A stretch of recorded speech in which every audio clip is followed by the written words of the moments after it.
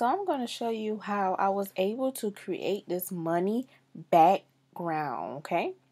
So it is super easy. You can change up the colors. You can even add in some digital paper that you already bought to make this effect. As you see, I got like a, holograph design going on. So I'm going to show you how I was able to achieve this, where you can make your own background from, grabbing pictures off the internet. Make sure, they're high resolution and you can actually, alter it, modify it, okay? So also you can, you know, maybe perhaps you can sell your digital paper, but this right here, I wouldn't advise selling this because I'm getting it off the internet. I'm getting off of Google, so I will give it as a freebie. Now if you're doing it yourself and you're doing it from scratch, then yes, you can sell it.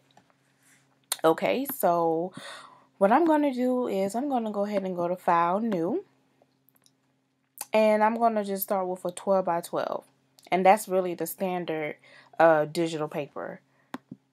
Okay, so I went to Google and I just typed in money background, and this is the one that I like. So what I'm going to do is I'm going to go ahead and I'm just going to insert it into Photoshop. Okay, and I'm just going to double tap and make sure everything is good. Okay, so before I even do anything, I want this to be, like, you can see the colors, but I want this to be like a black and white image. Okay, so by doing that, I would have to go to my image, adjustment, black and white, and hit OK. Now you don't see the color, you don't see the green color that you saw, on the dollar signs. I mean the money. Okay, so this is completely black and white. Okay, so now, being that is black and white, honestly, what you can do is you can go ahead and draw a rectangle over it. Make sure you cover it up. Okay, and I want to change this color to, of course, we're going to do pink, like a hot pink, right? All right, so now what I'm going to do is I'm going to look to my right in my layers panel, and I'm going to find the fill, and the fill is set to 100%. Okay, so what I'm going to do is I'm going to knock this down and decrease it to my liking until I'm able to see the money. Okay,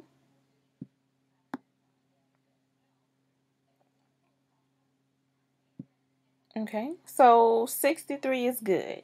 So now that is just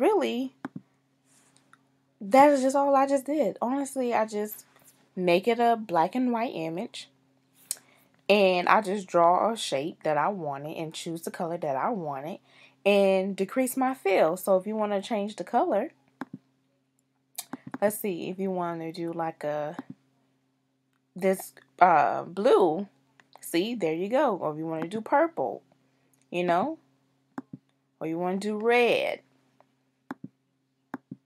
green, so you can do that. So now here's that. So that's one thing. So now just say if you want to pull in like you already bought a digital paper and you want to try it out. So I'm going to go ahead and find my digital paper that I bought off of, I think it's photohacks.com, I believe. So I'm going to find mine, and let's see. All right, let's get one. Let's do this one. Okay, so what I'm going to do is I'm just going to adjust it so it can cover up the whole entire thing. Okay, and I'm just going to go back to my fill, and I'm just going to decrease it to my liking. And there you go.